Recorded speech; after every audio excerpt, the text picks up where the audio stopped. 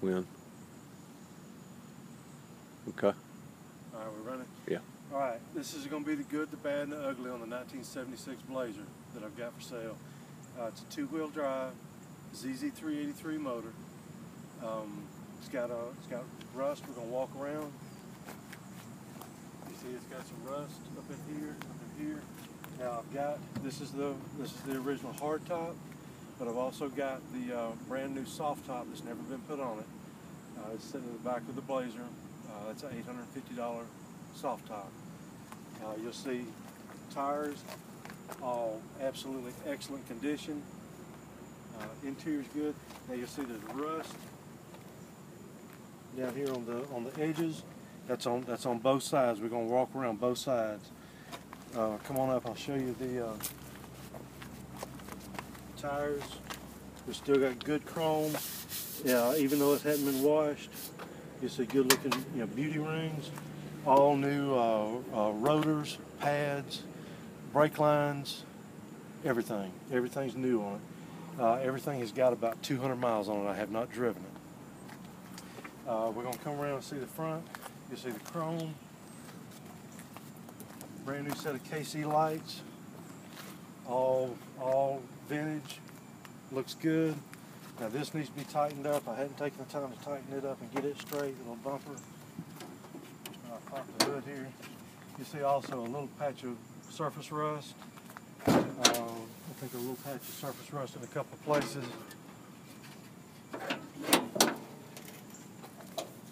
Like I say, right here, we got, now I've got a, what's it called from Interstate? The battery's, Megatron? Blim.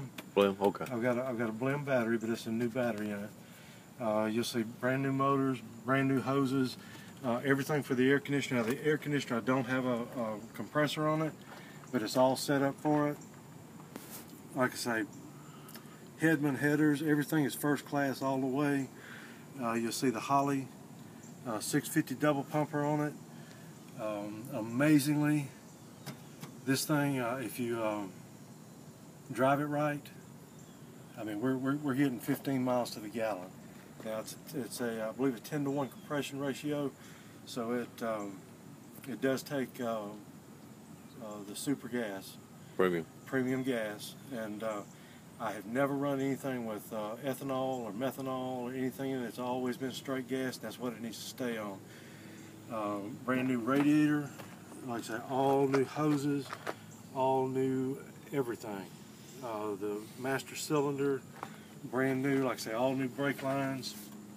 We got brand new headlights. All the lights work properly. The KCs will just blow you away. Bright, bright, bright.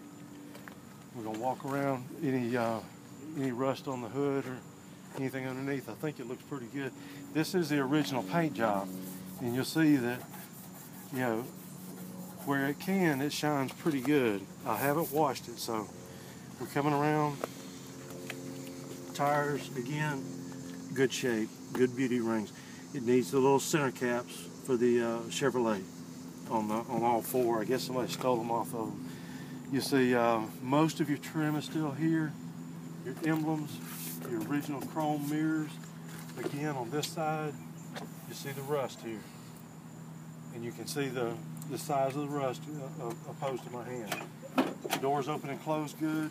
Again, you see the rust here on the plate. Now, again, I went with the Lokar long shifter so that it keeps the manual look. Now I still have the original manual shifter. I still have the Berg Warner 465 3-speed with the granny gear that will go with the truck also. You see the interior carpet, like I say, carpet needs to be replaced, dash pad needs to be replaced, everything else is original, seats are all original, still good covering. And I'm going to pop it up here.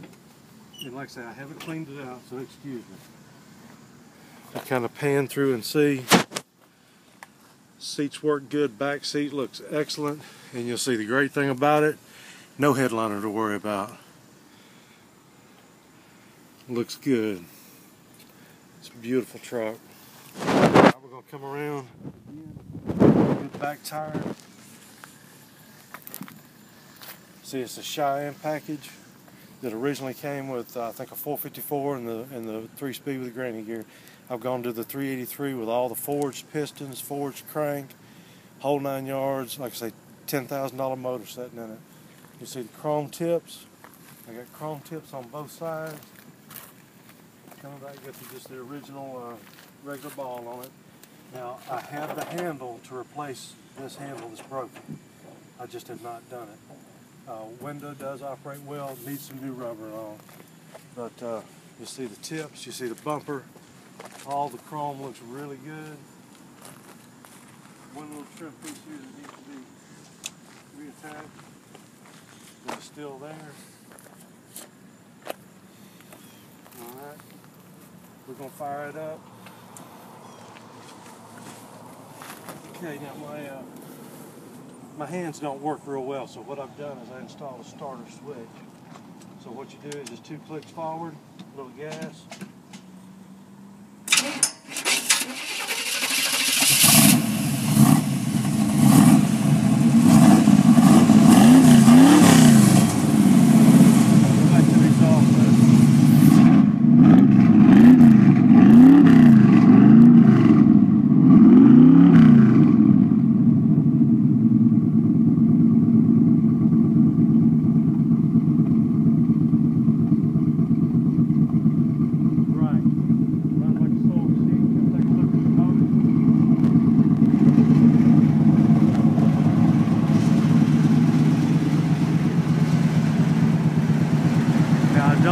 I don't have a what's it called? Start it. Start solenoid or No, the full thing to choke? choke. Yeah. There's no choke on it. It cranks right up every time. You know, I haven't messed with a choke. There's no need for it. If I were to put one on it, I'd put a manual choke on it. You hear the motor running?